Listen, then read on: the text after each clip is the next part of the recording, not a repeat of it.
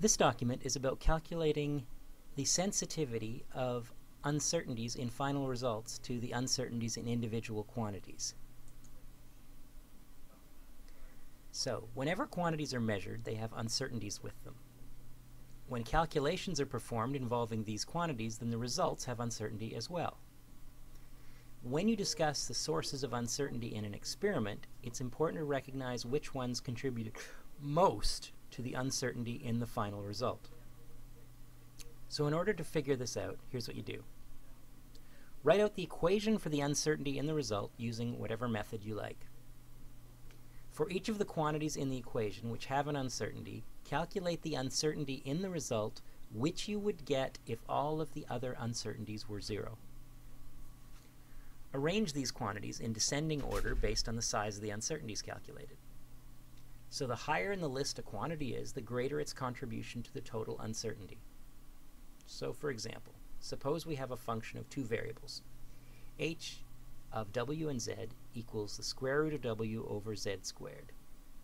So, by inspection, the uncertainty in h is h max minus h, which is the square root of w plus w delta w over z minus delta z all squared minus the square root of w over z squared. So we can compute this proportion of delta h that comes from w by setting delta z to 0.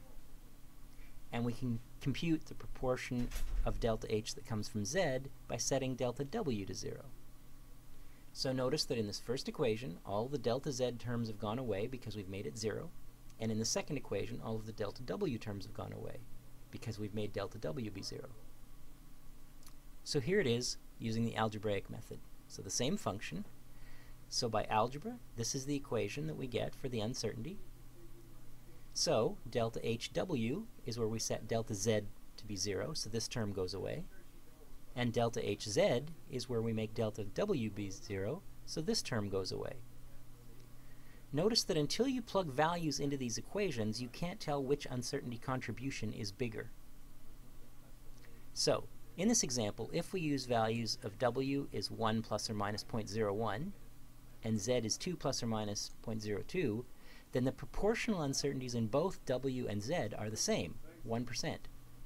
However, using either inspection or the algebraic method, the uncertainty in h is about 0.006, but delta hw is 0.001, while delta hz is about 0.005.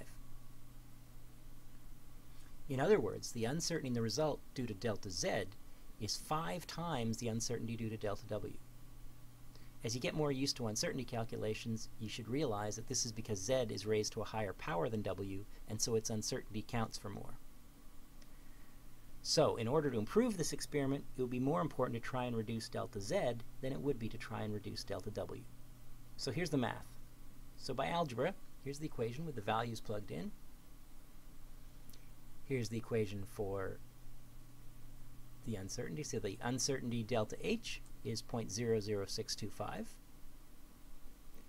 The proportion that is due to w is 0.00125. And the proportion due to z is 0.005.